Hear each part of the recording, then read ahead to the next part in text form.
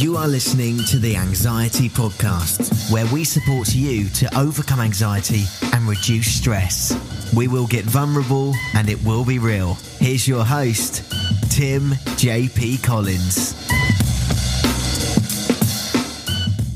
Hello and welcome to the Anxiety Podcast. Have I got a show for you today?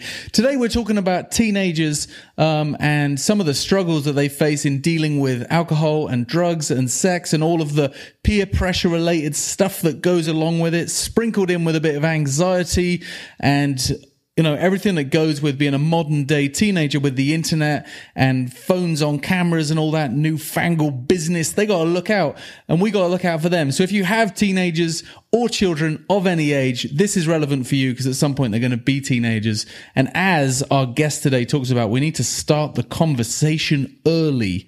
I came away with this with loads of insights. So please continue listening and get your old notepad out.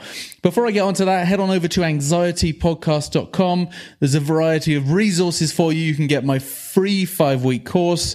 There's other free stuff on there as well, as you may already know. If you want to support the show, you can go to patreon.com. That's patreon.com/anxiety podcast. We've had some new patrons recently help us out, and I really appreciate that. Everything else on the site's fairly self-explanatory. If you want to join our Facebook group, you can do that too, and you'll see lots of options for other things you may want to dig into in a bit more detail.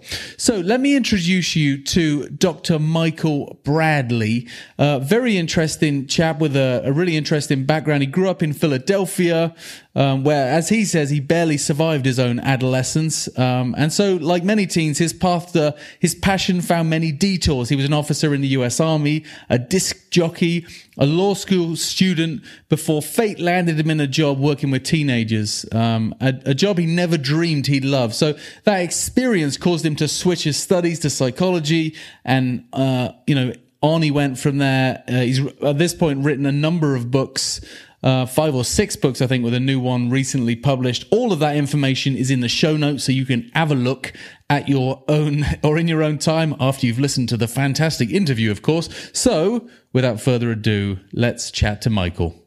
Here we go.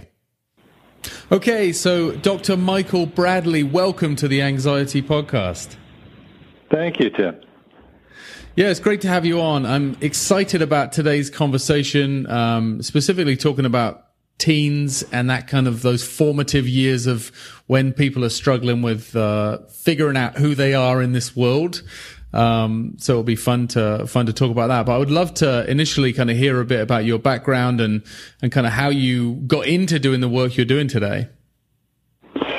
Well, I ended up working with adolescents because I sort of was an adolescent for most of my life. I couldn't figure out what I wanted to do in the world. I started out being a career Army officer and said, boy, that's not me. And then decided to go to law school and found out that wasn't me, and took a job working part-time in a juvenile prison of all places, and just, freaking loved it. And said, wow, this might be me. And it turned out to be me. That's what I've been doing for 35 years now. Yeah. And you were in the Army as well, is that right? Yes, sir. Yeah. So did that kind of give you some good background in terms of working with people who are kind of struggling with different types of issues, or? Oh, absolutely. First of all, the lesson that I pass on to the teens I work with is don't worry about making mistakes. Just be sure you do something, don't do nothing. But the military experience has been incredibly valuable, because today when we look at kids who are struggling, families who are struggling, we use a military paradigm. We talk about a mission statement, strategies, and tactics. And it works really well in helping struggling families. Yeah, no doubt. And so why teens specifically as opposed to like adults? Why has that kind of become the body of your work? Teenagers are where the action is. It's fascinating. It's very interesting. As long as they're not your own teenagers, it's terrific fun. Yeah. But that's where the future human being is really being born. Everybody talks about the birth process and early childhood, and that's okay, but it's kind of boring. When humans are very young, they're essentially smart puppies. Nothing personal if you've got little ones out there. But it's when they hit the teen years that everything gets really fascinating, because they can suddenly think, and they're asserting themselves, they're saying no and meaning it, and they ask challenging questions, and this is the genesis of a future human being. So it's fascinating work.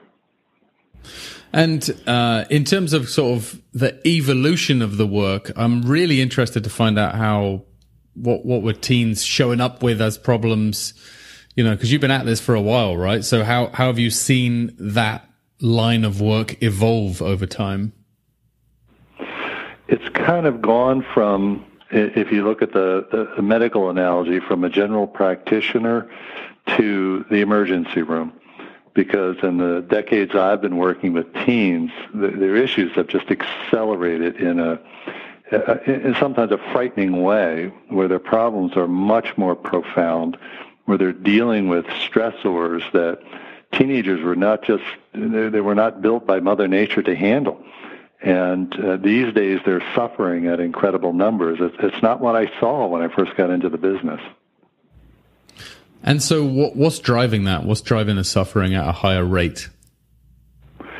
It's one of those perfect storm things, a couple of factors. One, all teenagers, their brains don't work well. That's just the nature of what's going on, where Mother Nature is scrambling the brain and reconstructing it to turn it into an adult brain.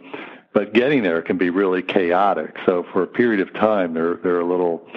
we call them crazy. They don't make good decisions, and teens admit that too. They just have a hard time kind of navigating their way through things. That's been true since forever. What has changed is that the culture around our kids has become much more threatening, largely as a function of the electronics, where it's ended up producing these stressors, which in turn produce incredible rates of anxiety and depression in teens we never saw before. And the culture largely is to blame. And then the final factor is, as interveners, as parents, as adults, trying to help out, we're not doing things really well to help them handle these sorts of stressors. Yeah, certainly. I mean, I often reflect and think how grateful I am that the internet and cell phones with cameras and instant live streaming and all this stuff wasn't available when I was a teenager. I'm very grateful for that. Tim, that is really important for adults to think about, because a lot of us put these kids down. They're lazy, and they're, drug preoccupied and sex preoccupied. And myself and my peers who work with teenagers, we sit around and, talk about, half of us would not be here. I'm convinced I would not have survived my own adolescence had I grown up today. Yeah, so interesting. I grew up in a small village in England in the middle of the countryside, and our entertainment was riding our bikes into town and trying to get our hands on some cheap alcohol and, that kind of thing. But we had to ride 5 miles to get there, so there was some adversity in the way, Well, that's a great example of how things have changed, the 5 mile factor. And, and myself as well, growing up, if we could steal a couple of beers without a father finding out, because they used to count their beers. Nobody had any money. Yeah. And that's, that was my adolescence, which I thought was sort of gangsterish. Today, drugs are dealt in most homerooms in America. Alcohol is just surrounding kids, and parents are really laid back about kids using drugs and alcohol. And in the States anyway, and possibly in Canada, we have an epidemic of drug addiction that has resulted because we got laid back with teenagers using large amounts of these things. Yeah, I mean, you just made me think of, growing up in my dad's house. My dad wasn't a big drinker, and so his alcohol collection was almost like a museum. It was covered in dust and never touched. And so stealing his booze was quite difficult, because you'd have to take such minuscule amounts that he wouldn't notice. But I do fondly remember filling up a Coke bottle with all these different ones, and blending them together was the only way that I could make anything of any significance. And then I drank that and laid on the park bench feeling very ill and sorry for myself for a few hours. So it didn't work out very well, but there you go. Understood. Yeah. Today, when, kids, we had to change the language in our questionnaires because when kids we ask kids if they drink, it used to be that sort of behavior when we first invented these tools that we use to assess this stuff. Today, when kids say drink, they run shots. They drink as much as they can, as fast as they can, to get their word, not to be offended by it, but to get retarded is their goal.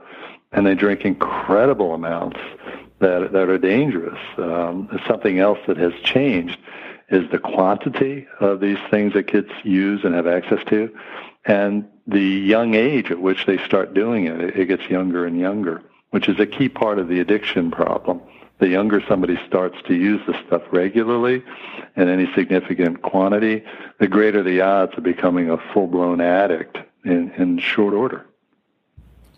What's driving that, the difference between, Tim in England drinking half a bottle of cider and stumbling around a bit to trying to get retarded? Like, is that culture that's driven that excessive, like, high-octane behavior?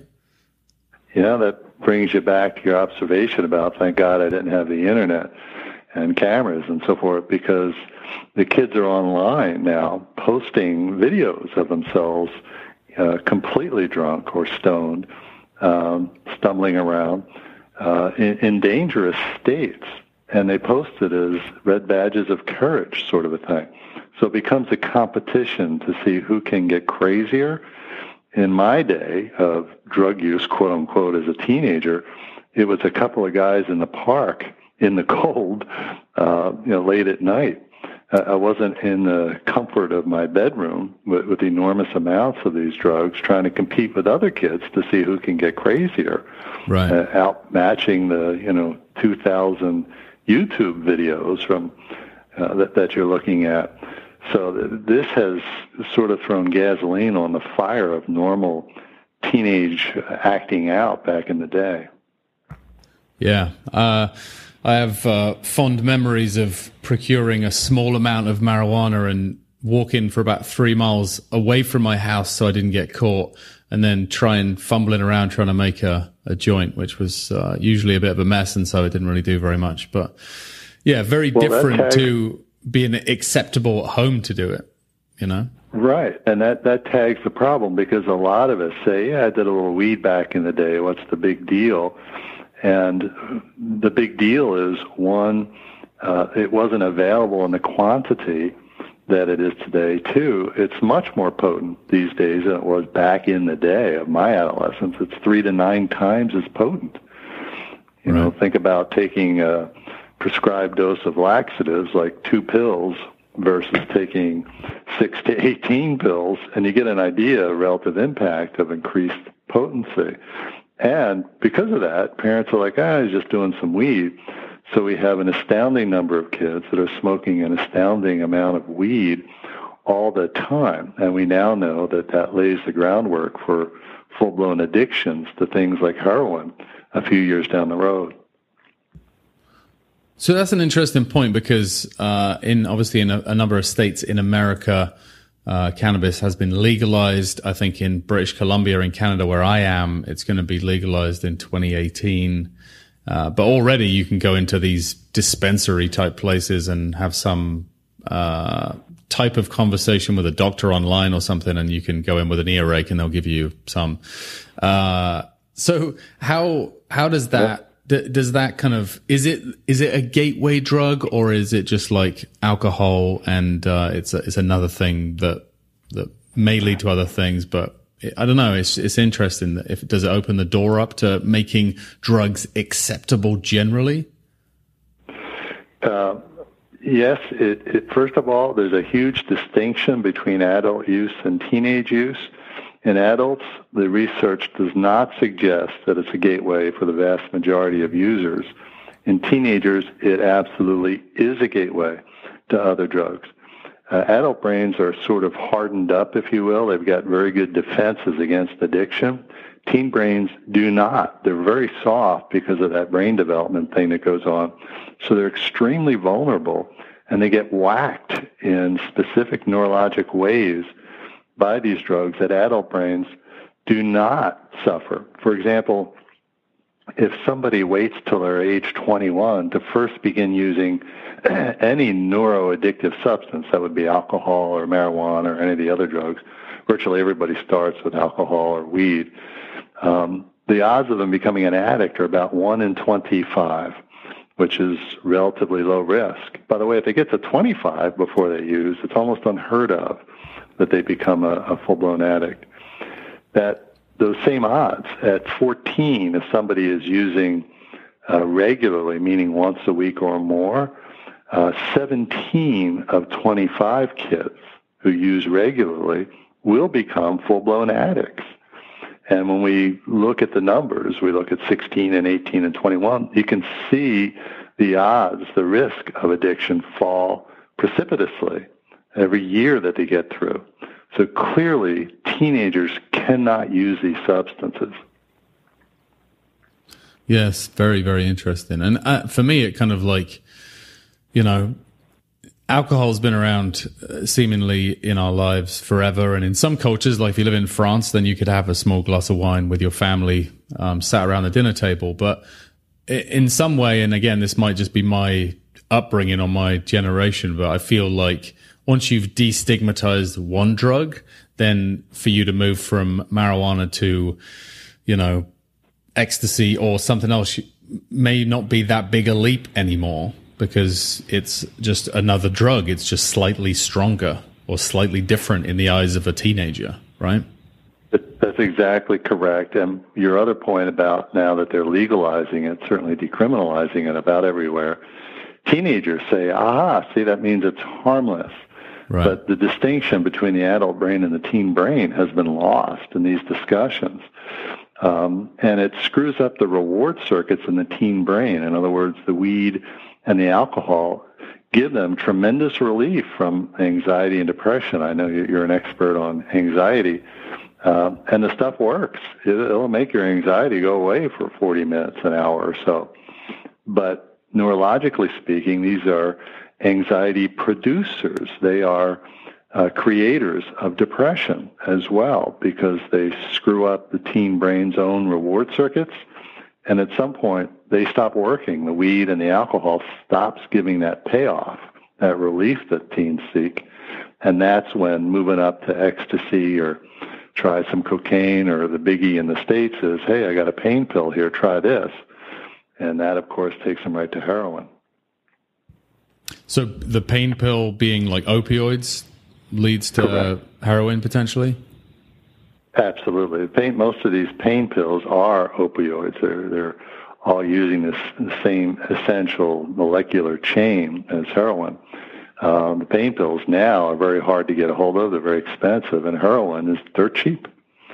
So that's why we have this explosion in heroin addiction here in the States. Right. You have kids, Mike, right? Yes, sir. How old are your kids now? 26 and 19. So rewind to, you were obviously in this practice and already doing this work. So when your kids were teenagers, let's say they came to you and said the people at school are smoking weed. What should I do, Dad? Like, how did you handle that with them? Actually, I started the conversation on the way home from the hospital after the delivery. And that's what we encourage parents to do, is to start talking about the parental value about drugs and alcohol.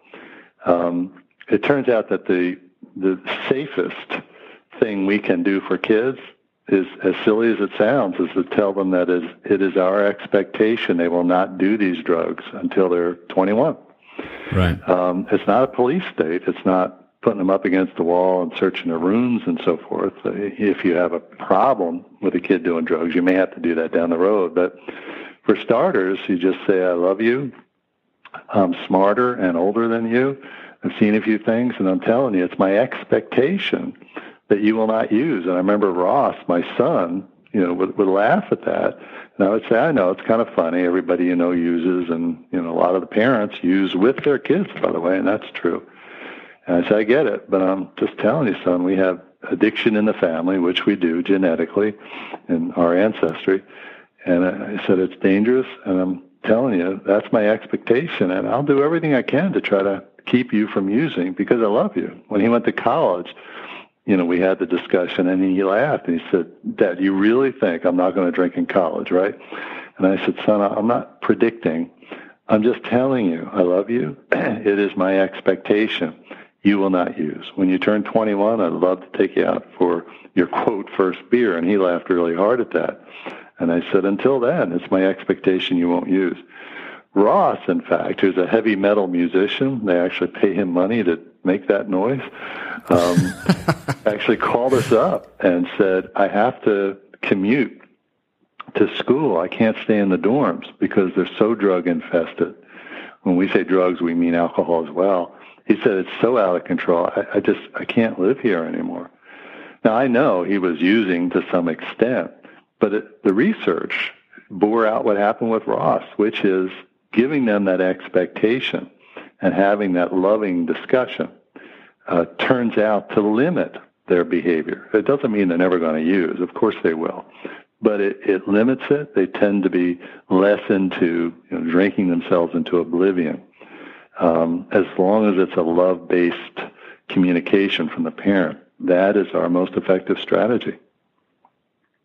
So you're creating some early foundations for a consciousness or awareness of their situation backed by you, and not in a forceful policing way, as you said, not in you will never drink, but saying like I like the language, like it's my expectation is concrete, but it's not like, not pushing them up against a wall, as you said. It's a gentle way of saying kind of what you expect from them, which I think is a good way to do it. Exactly. I mean, Ross has since, now that he's a full-blown adult, he's told me, Dad, you really ruined the drinking parties for me because I always felt guilty. And I love that because, guilt, it turns out, is a healthy emotion. It helps us think about, well, are we doing a smart thing here or not? So that's sort of what it is. Now, a lot of parents, the ones that are trying to help their kids not get drug involved are looking for an absolute guarantee, and that takes us down the path of fear-based measures of, unnecessary drug testing and searching their bags. That creates, a prison mentality, and that only fosters the kids' inclination to use drugs as a form of rebellion, like you can't tell me what to do. So the research is overwhelmingly clear. Love your kid, tell them that, and tell them this is what you expect. And so just to clarify, you started having that conversation when they were what age, like old enough to speak? Exactly. You look for, it's not one marathon talk, it's 10,000 mini talks. The kid says, something was wrong with Mr. Jones. He was, maybe your kid's 8 years old. He was drinking beers all day and was slurring his speech and staggering around. And you say to the kid, oh, what did he look like? What did that seem to be to you? How did Mr. Jones' children react to that? What was his wife doing? So you just start awareness sorts of questions. By the way, questions are much more powerful than answers. Right. And as soon as the kid gets annoyed and says, well, I think it's fine to drink, you say, oh, okay, what would you like for lunch? You finish, you sign off. You don't get into a football game with a kid on these things. You just throw out observations, opinions, expectations. Saying less is saying more when it comes to these interactions. Yeah, it's interesting. I think it's a great way to kind of guide them. So, and you're sort of lumping alcohol and drugs into the same conversation. And so what you're saying, Mike, is you never saw your kids drink until they were over 21? Correct. Right. Yeah. Because of all those little micro conversations added up to kind of build that consciousness in them.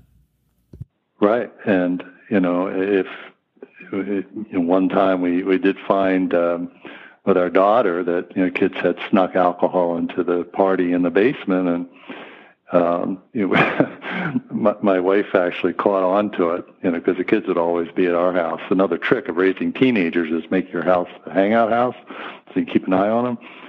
And Friday night, she said, "What's wrong with this picture?" As the kids were going by, and I said, "I don't see anything." She's another adolescent expert. She said, what kid carries a backpack on a Friday night?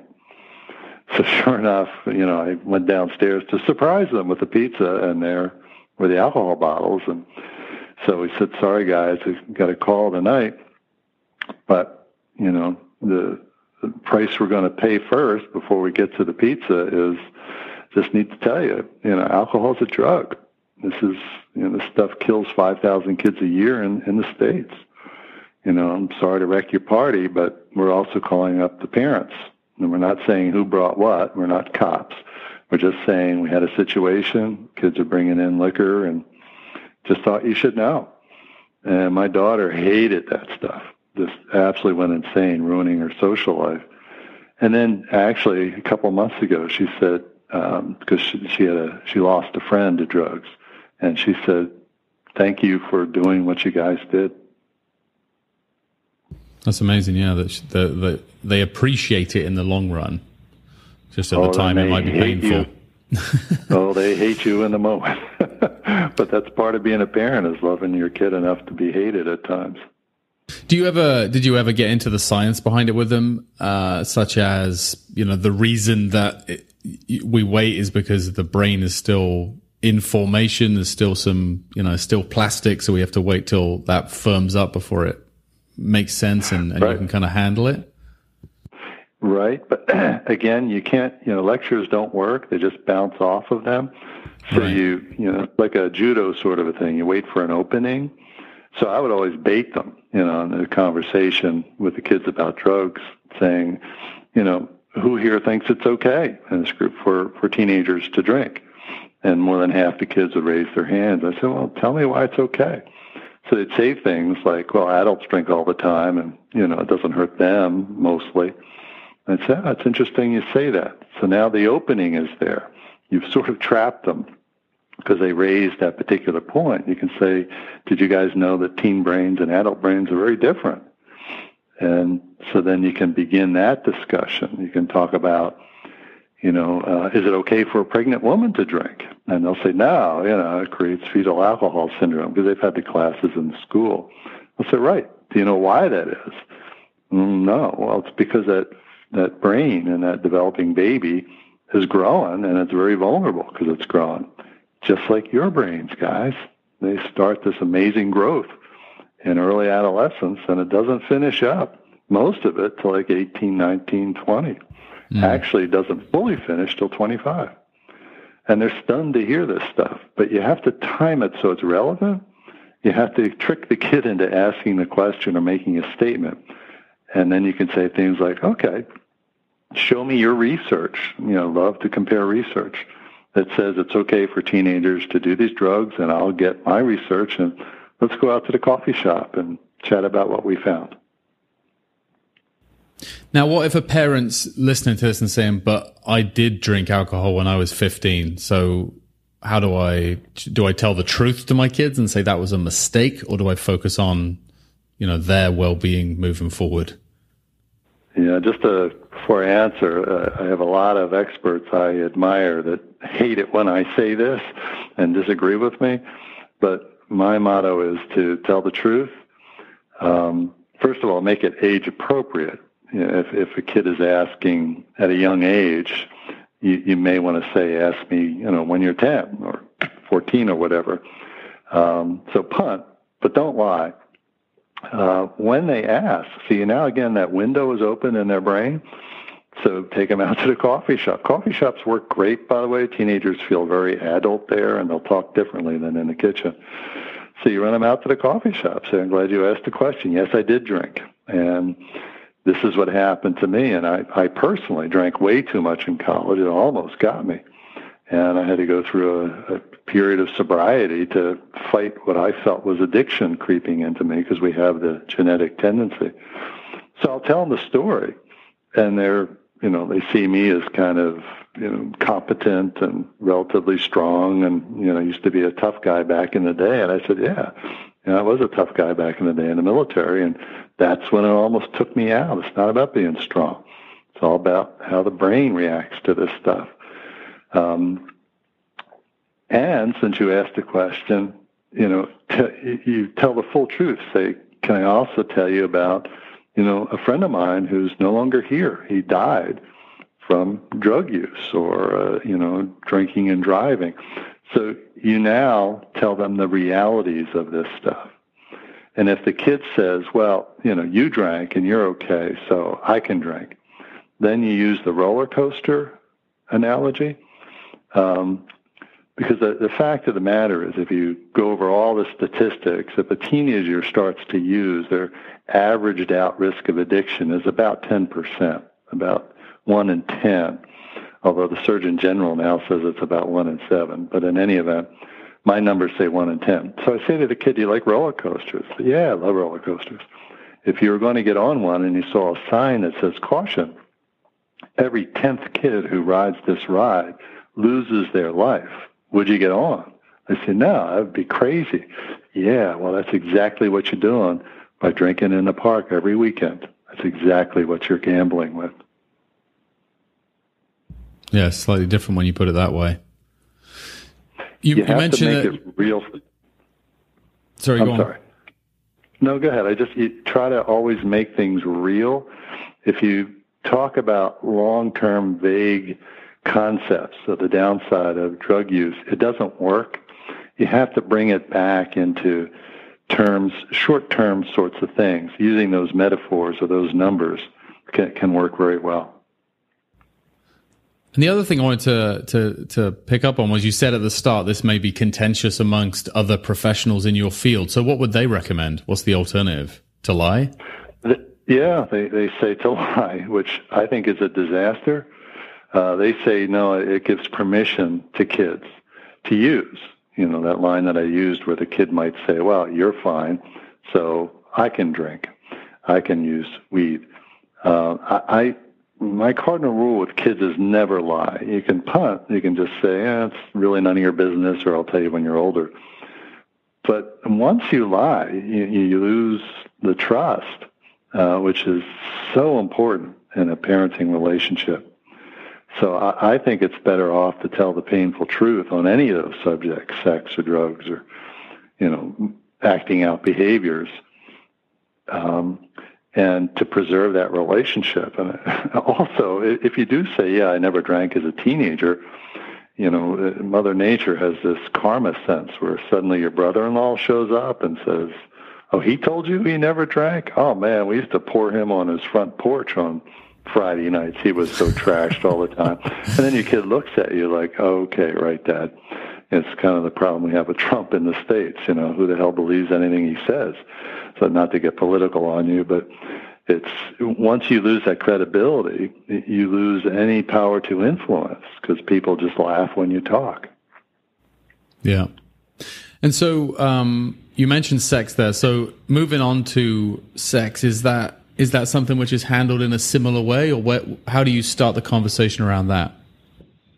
Yeah, same. And you start with expectation that the risks are different, but you do talk about the risks, and you look for the opportunity.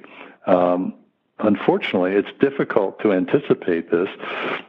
Often it's after, that you found out your kid is sexually active, but you need to talk with them about, what are the potential downsides? And it's amazing how much sex ed they go through and how little they know. And that's that lecture effect where they don't really care and they're not assimilating information. For example, kids are having unprotected sex at an incredible rate again since the AIDS scare diminished a tad, and our sexually transmitted diseases have exploded. Another is they don't think you can get STDs from oral sex. That's part of their mythology, even though their classroom syllabus said otherwise. The biggest part is the emotional aspects of sex that, their culture tells them it's a party activity and it's, simply to have fun.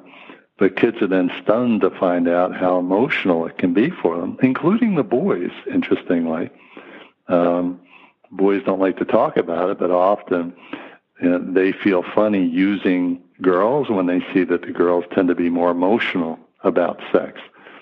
And it's another stressor because they're so much more sexually active than prior generations. And now they're trying to deal with the stresses of sexual activity, which adults have a difficult time doing. Yeah. And they're not built to handle that level of stress. The girls are becoming sexual before they even have sexual values, because their culture tells them to sort of function like boys, but they're just not hardwired to do that. And it's another source of the anxiety and depression. And even suicide that we're seeing. Suicide has also exploded in our culture over the past 5 decades among teenagers. So the conversation around sex is a similar one, which is kind of beginning the expectation. Would you use the similar type of language around that? I think so. And also saying, just to let you know, if you take a look at the research, since you've asked if it's okay to have sex with your boyfriend/girlfriend, say, it's coffee shop time, and, most of the girls regret their first sexual encounter. Most girls feel that they're supposed to do it versus really feeling love, affiliation, connection. Most females, even in this modern culture, still associate sex with emotional feelings, powerful feelings, such as cherishing, future planning, and exclusivity. Say boys are not wired that way. Girls seem to be, even the ones that say they're not. So it's much more complicated than just having sex. So with the girls, they need to be armed in advance that it can be very complex for them emotionally. And do you need an additional stressor? You need to think about this. With the boys, and interesting, because the boys don't suffer emotionally with sexual activity. To most of them, it's just a party. But a good thing to say is, girls are wired differently. Most of them are very emotionally involved in sexual activity. Said, son, I have a question. I don't want you to answer. I'd like you to think about. Are you willing to potentially hurt a friend of yours just to have some sex? Please think about it. So again, it's lobbing questions, not demanding answers, certainly not arguing answers, but just kind of helping them understand there's more to it than the culture suggests to them. But the culture just pounds them to be sexual at incredibly early ages. Which again is exacerbated by the rise of online videos and peer groups and all that kind of stuff, I imagine. Absolutely. Just and all the media, the songs, the videos, and so forth, all are portraying sex as a party activity. It goes in a circle, by the way. It's another aspect of that perfect storm because they're not prepared to handle the stressors of that. In the book I just released, I wrote one of the stories about this boy who was 13 who had sex with a girl. And this boy was, the conversation before I identified his age would be of a young adult talking about, that he had sex with a girl he doesn't really care about. And she's head over heels in love with him and she can't live without him and she's going to kill herself if, he is with somebody else. And this is a 13-year-old boy who was sitting there wringing his hands about what do I do? How do I get out of this without her dying? At 13, are you kidding me? So that makes the drugs look really appealing. Who would not want to get stoned or drunk trying to deal with that thing at 13? So that's how I go back to this observation about the perfect storm that is causing this suffering. So let's hypothesize for a minute that these conversations weren't had in advance, and so somebody comes to you with a 13 or 14-year-old individual who's already got into the sex and or drugs. Where does the education go from that stage? Well, first of all, as parents, we typically are not in a good state to parent when we first learn that our kid is sexually active, particularly if it's our daughter. The double standard still exists very powerfully. But regardless of the gender of the child who's active, the first question, once the parent has calmed themselves down, is to say to the kid, okay, what did you learn? It's a key question. Because the kid, when it's discovered that they're sexually active, and usually it's, somebody ratted them out or they found a text or whatever, the kid's waiting to be grounded, they're waiting to be yelled at, they're waiting to be judged. And you really let them off the hook if what you do is scream and yell, call them names and ground them, because they're not going to learn anything. And that's where we have to revise our mission statement. Back in the day, parents thought their mission was to control kids. Our mission today has to be teach them to control themselves, because the culture is so much more powerful. They have to make these decisions. There's no way they won't be confronted with a decision. You can't control a kid out of these situations. Rather, you have to arm them as best you can to navigate these situations. So a great question after they mess up, whether it's sex or drugs or vandalism or whatever, is to wait till the light of day. Don't have these discussions at 2 a.m. They don't work out well. Just say, we'll talk tomorrow. And the next day, after you've had your coffee and deep breathing, you say to your kid, tell me what you learned. And the kids are stunned by that question. So what are you talking about? Tell me what you learned. Think for a moment. What did you learn in this activity of sex or drugs or whatever? And then often you will hear the things you want to hear.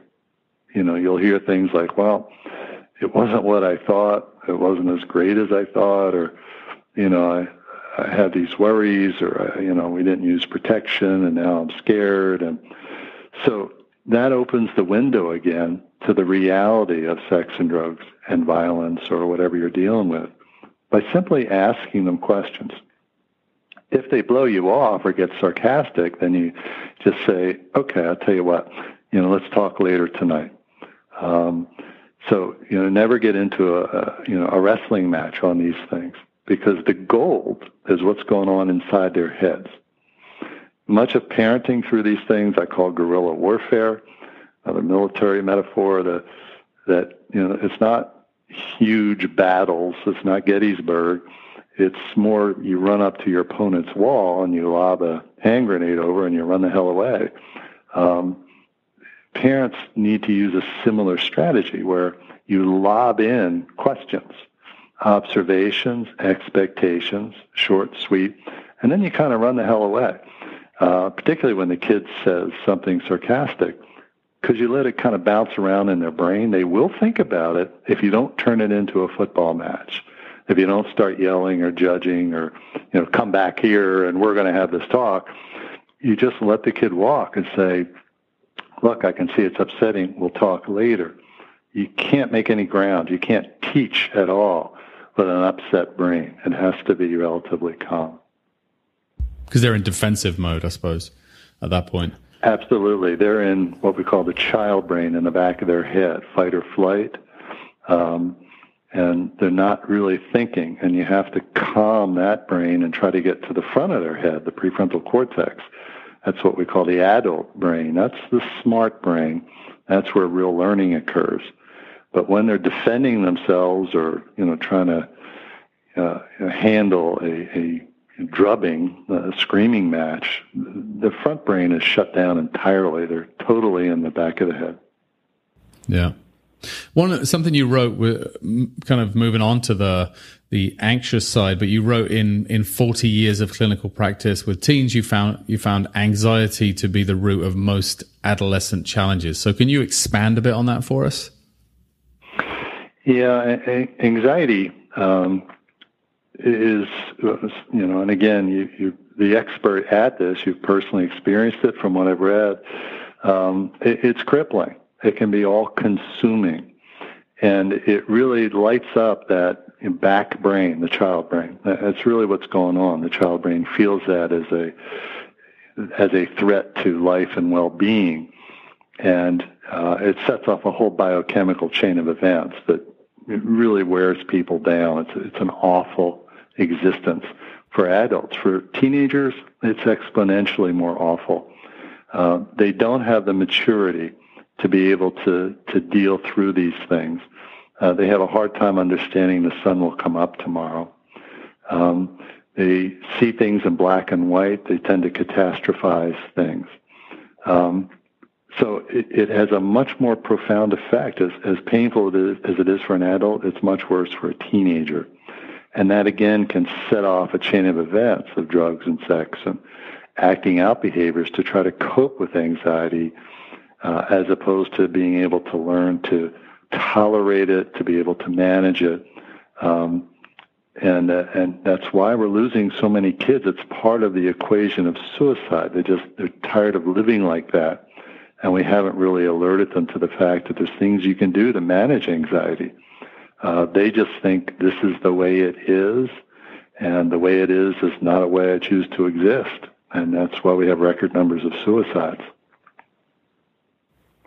Yeah, and I feel like my experience in the newest kind of generation of teenagers, because of the online aspect and because of that instant gratification, the seeing results as quickly as possible, it's very difficult for them to sit with discomfort and process it. It's like, I need something now, and if I can't have something now, I'm going to try something else. And obviously that will go from, if I can't get something which is going to numb the pain, I'll go and find something, another solution, whether that be drugs or alcohol or something else, to try and fix it. That's exactly correct. And the reason is, in addition to just life maturity, we now know that the teen brain experiences everything in more powerful ways than do adult brains. Ice cream will never taste as good to you as an adult as it did at age 13. The same, unfortunately, is true with sex and with drugs. The same is, and that's how they can get addicted to those things. And the same is also true with negative emotions, such as anxiety and depression. They actually experience these things in exponentially more powerful ways than do adults. And part of the problem is when our child, a teenager, comes to a parent very often and says, "Oh, I feel depressed or anxious," the parent will dismiss that. "What do you have to feel depressed about?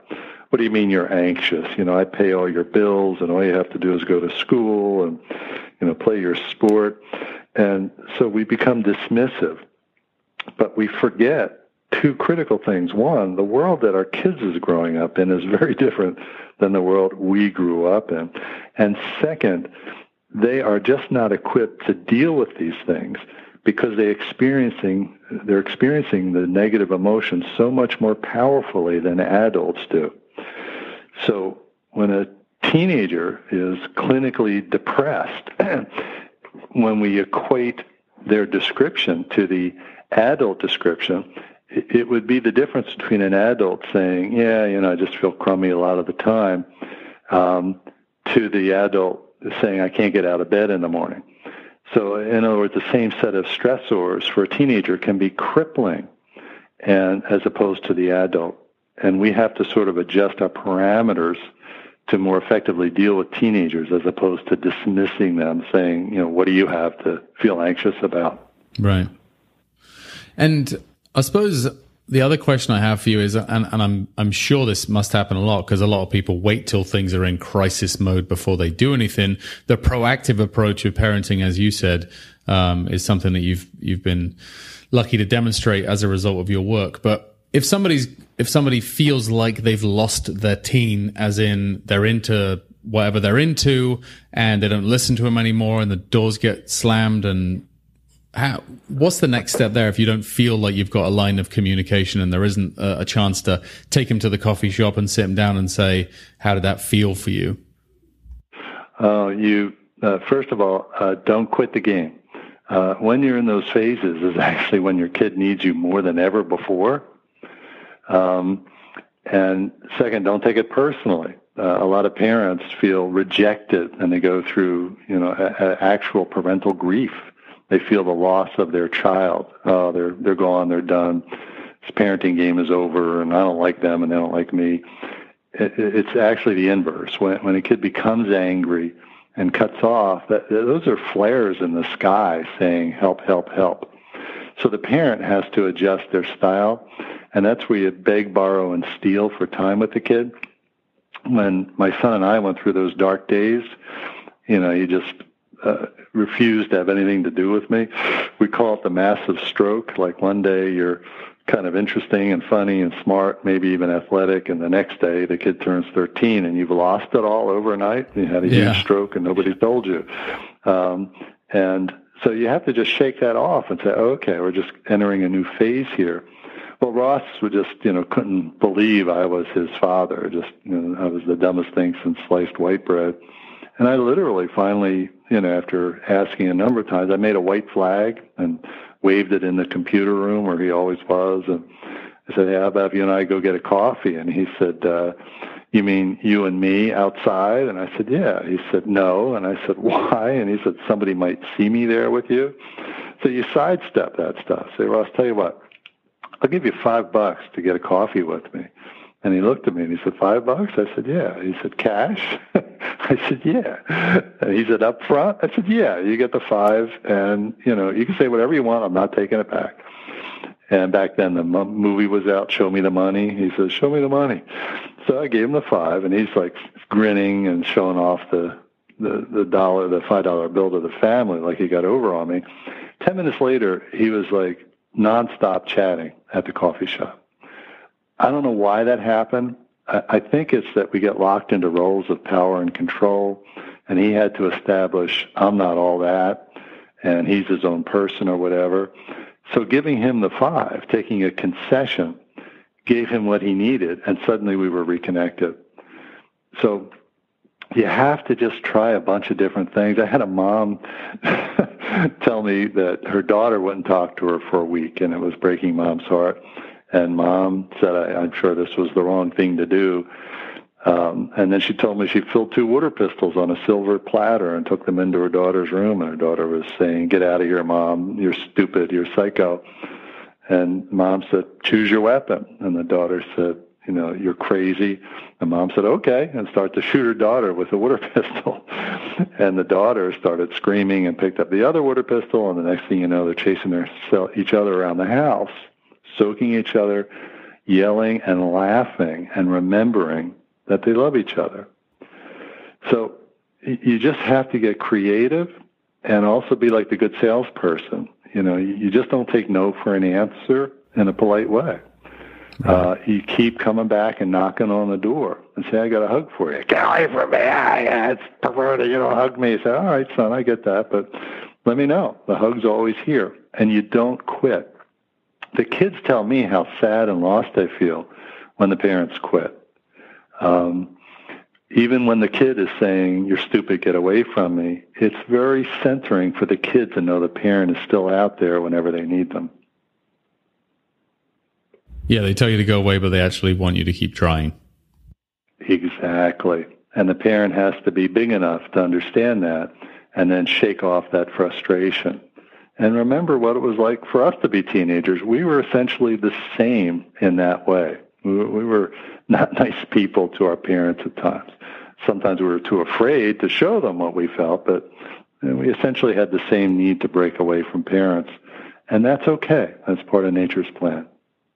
Yeah, I always tell anybody who listen, but I was I'm sure bad to my mum and dad in my teenage years, and then when I left home and came back again in my early 20s, I was like, wow, you're really nice. I love coming here. You're nice Mark people. Mark Twain said it best. He said, when I was 16, I couldn't believe how stupid my father was. And when I turned 21, I couldn't imagine how did he learn all that in only 5 years.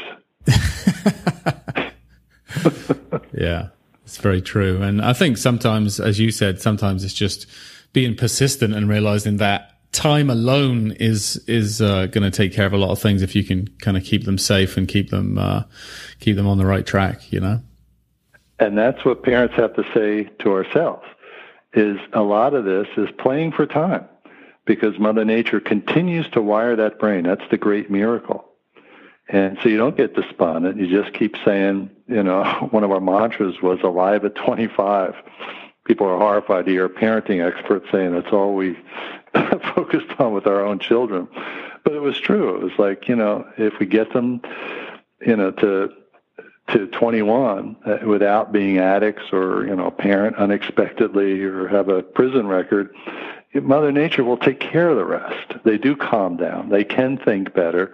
They become more motivated. They want to do things in the world, and they don't think you're so stupid anymore as a parent. I remember when Ross actually asked me an opinion on something. I said, hold that moment. I said, I gotta call your mom. And I called up Cindy. I said, you're not going to believe this. Ross asked my opinion on something because I think he was like 20 at that point. And she laughed because we knew the joke.